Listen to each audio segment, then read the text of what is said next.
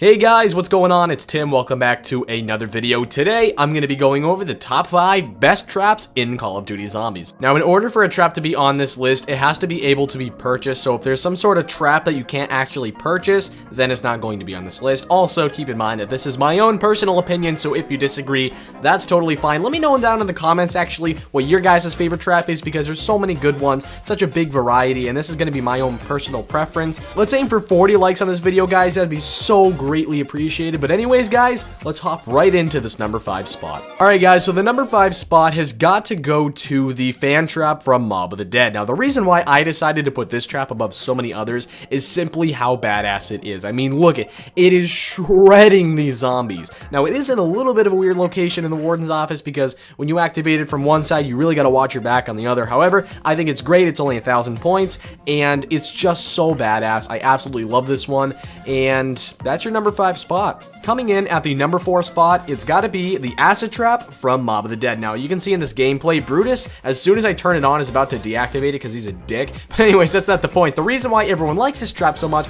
is because a lot of people tend to train in the cafeteria on this map. You just hoard up the zombies, bring them right through that little hallway, press the button, and watch them melt. It is absolutely amazing to watch these zombies just disintegrate right in front of you. It's a great sight, and the reason why it's not higher up on the list is because it does a lot of damage to the player, but still an amazing trap. Comes in at number 4. Coming in at number 3, guys, we have the OG, the original electric trap, the first one to ever be introduced into zombies. Now, the reason why I like this so much is not only is it very nostalgic, however, it happens to be one of the most powerful ones. It's in a lot of different locations on a lot of different maps, and it's really great for getting the high rounds on maps such as Derice, Verrucht, you name it. Electric trap has a good chance of being on the map, really. I absolutely love this one. Really creative back in the day on Verrucht when we first got introduced to it. It was like, ah, damn, we got a new electric trap. What does this thing do? Man, it didn't disappoint. So it comes in at the number 3 spot. Coming in at the number 2 spot, guys, we have the Death Ray from Der Eisendrache. Now, not only is this located in one of the best training spots on the map,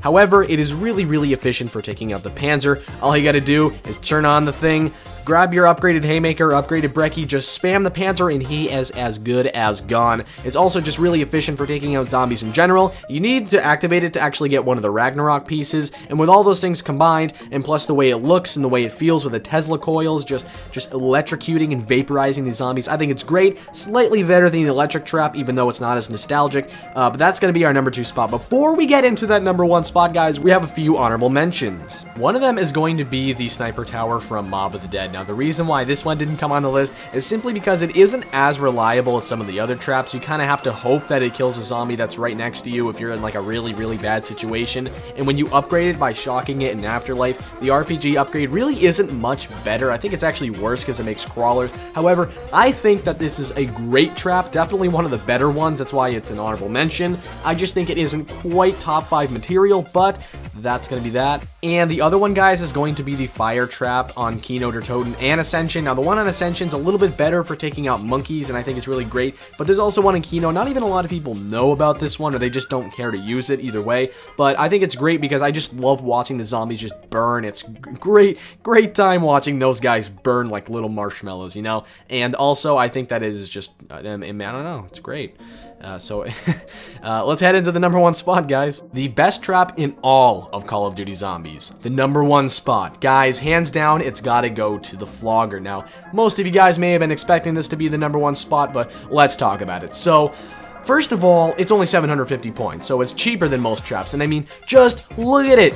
Just look at the Flogger, ladies and gentlemen. It's just an instant propeller that flings the zombies into the wall, instantly kills them, just shreds them to pieces. And on Shi No Numa, a trap like this is a necessity because the Wunderwaffe and the ray gun, they're both great, but eventually there's going to be a little bit of a drop-off round and you're going to be struggling with ammo, and this Flogger really will be able to take out those zombies nice and efficiently. Now, when we first started playing Shi No Numa, after we had only seen an electric trap on Verrucht, and we saw this thing, it was just like, what the hell? It was like the biggest WTF moment ever. It was absolutely incredible. This is my favorite trap by far, and I think it is the best. So there is your #1 spot, guys. So guys, that is going to conclude the video. Like I said in the beginning, if you want to drop a like, let's aim for 40 likes on this. That would be insane. Leave a comment telling me your favorite trap because there's so many. Also guys, subscribe if you're new here for more top 5s, and I have a different series going on in case you didn't know. It is the zombie map tournament, so I suggest you check those out if you haven't. I'm going to be live streaming a little bit more often now, and I hope you guys have an amazing day. See you in the next video.